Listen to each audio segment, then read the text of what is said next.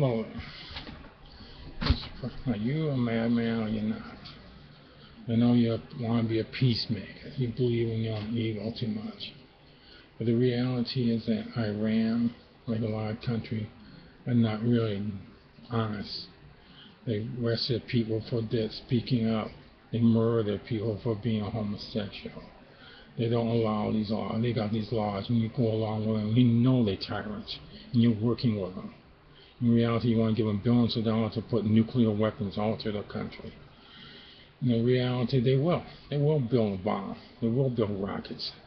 In reality, they're going to flood them because you're giving them back the money they want.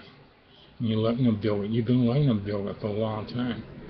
I know you believe in the Muslim way because you were raised by good Muslims, yes. But the reality, every Muslim is not always good.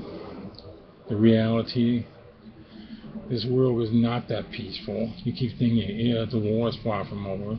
You create ISIS by letting all those guys go from that one prison. A lot of those guys are from that place. And you think you solve the world. You think the world will be peaceful by giving other people everything they want. But the reality, these people don't care about us or Israel. And they do want to destroy Israel. And you keep thinking that, the world's not more unstable now. It's way unstable now. From 10 years ago, it wasn't this bad. The reality, you're claiming that, you forgot about what happened in 9/11. But that's normal. Well, to the Marine base. And the Marines getting shot now, and the Navy guys getting shot now, even at home. They're recruiting the place. Have you solved the problems? You can't solve half the problems now. You can't solve the problem at the border. You can't solve the problem at home. The hunger problems are way up still. The employment still way up. Okay, some people got more jobs, but lower paid jobs.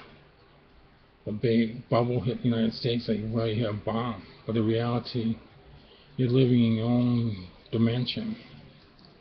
You believe one day you want to be on Mount Rushmore. And maybe one day you will deserve it. Maybe you can prove to be a peacemaker. But the reality, you're working with the devil himself. The snake.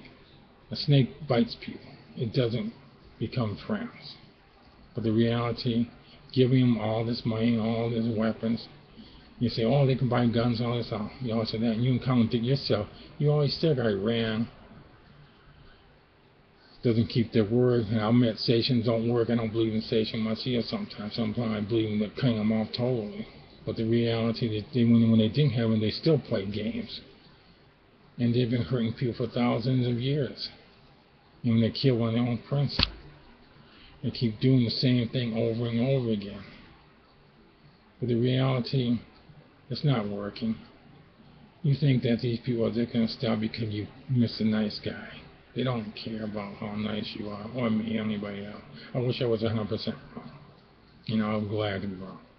But they will one day probably send a rocket right to us, into Israel. And I don't panic. I don't really care if you want to believe or not. They're that psychotic. But the reality, you keep saying you can respond. But then you give them 24 days notice to go ahead and hide the stuff. And they can hide it, and they will hide it. Even if we got spy satellites, whatever. But the reality, by allowing them to do that in the first place, you're making a big mistake. You could really, like you said, you could create solar panels for them. You could create wind generation. We got turbines, wind turbines. We got all kind of stuff. They don't need that kind of energy. You were the ones who were so against it in this country. You're against coal mining industry. You're against, nuclear. But then you allowed them to have it. So that's kind of backlogging. You take our people stand with our allies. There's very few allies left in the world for us. And China is not one of them. They don't seem like they like us at all, Holly. And they threaten to take us down. The reality, you're playing a very dangerous game, what you're doing right now. You need to take a good look at the people you're playing with. You don't play with a snake and not them get bit. Reality, there's a lot of good people out there, but there's a lot of bad people. And if these people want freedom like we got, equal opportunity like Israel got, they would do it. They don't want to do it. They like suppressing their own people. They suppress thousands. If those people want to show a revolution in their own country, good. Maybe they won't, but every time you turn around, they're suppressing their own people. The reality, can you really trust this group? No. You just think you know it all. I don't know it all. Most people don't. Like I said, maybe you should go see a certain doctor on TV. Maybe he can help you in your ego. Maybe call you a narcissist. You're narcissist, what do you want to call it. But the reality, you're going to hurt this country, because this country ain't doing better now much more. You forgot about like 9/11, all those things, what happens. The country is hurting right now badly, worse than before. But you think you're the only president done so much. And you talk about how much pollution in the world. But then you and your wife flies around the world constantly, going to see relatives or wherever, using our dime. And that gets kind of sickening. Every time we turn around, you bring it around, so taking it out, like when those guys were being buried.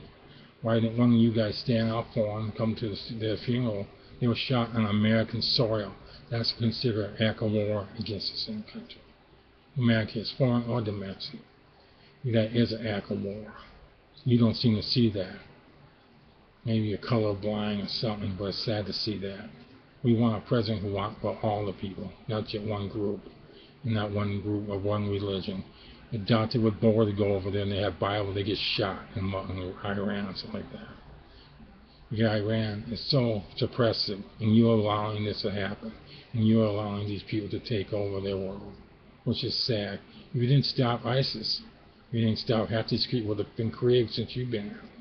The reality, be aware of what you're doing, because you might be the man who put this world in a big, gigantic Holocaust. Remember, like I said, the little man in Germany back in the 1930s and 40s, he had a delusion. The guy, there was another one called Napoleon. There also was another one called Caesar. He helped burn Rome. Remember these people. I mean, my God, Mussolini, they hung him upside down. The reality, I hope you're nowhere near like those people. I hope you really do mean what you said. I hope you can make peace, but I hate to say it, but these people might be using you. And I hate to see you say I'm sorry afterward, because you didn't realize these people have some of them are demons, and some are not nice. There are good people out there, and good groups of all different religions, all races. But the reality, these people are not the best in the world. And they need to be checked, and they know it too. And they are using you, and you don't see it. But I'm a president. I hope I'm wrong.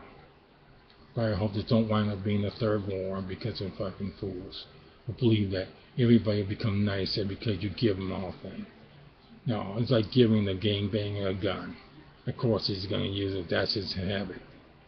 Or a gangster or a robber. Give him a gun. Of course he will use it.